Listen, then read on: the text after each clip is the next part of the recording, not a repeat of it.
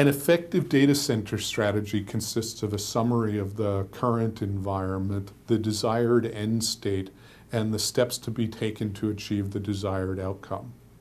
While the strategy will include many technical elements, it must be based on the organization's business strategy and requirements, operating models, and as well as information about the applications and workload. CPIM can be used to manage the physical infrastructure assets in the data center and to plan the steps to be taken to achieve the desired end state. CPIM serves as a hub for information about the infrastructure, streamlining the analysis of data collected from disparate management and monitoring tools.